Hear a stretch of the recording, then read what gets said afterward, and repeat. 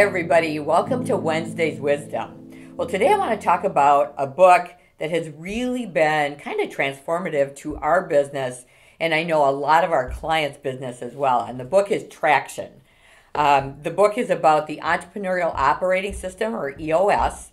I was introduced to this book several years ago, and it's been really a fabulous way for especially a small business owner to really think about challenges, problems, issues, what our big rocks are, and what are the things that within a 90-day window as a leadership team we really want to try to get accomplished or solved.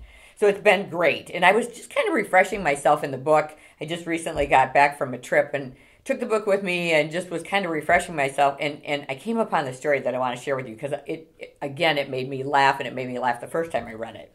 So it was really talking about your marketing strategy and how do you find out what is the right marketing strategy for your organization. And this is just kind of a fun story. So it goes like this. A mother, her young son, and their donkey are taking a long journey through the countryside.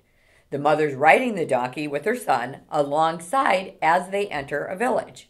All of a sudden, the village people gather and start stoning them.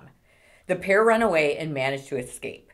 The mother is dumbfounded, and as they approach the next village, she thinks, maybe they thought it was inappropriate to have the son walking.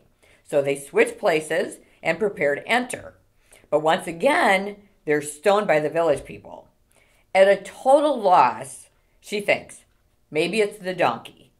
Maybe they worship donkeys in this country. So before they enter the next village, they decide to pick up the donkey and carry it. But proves so heavy as they cross a bridge, the donkey falls over to the side, lands in the river, and the donkey drowns. So what is the moral of this marketing story?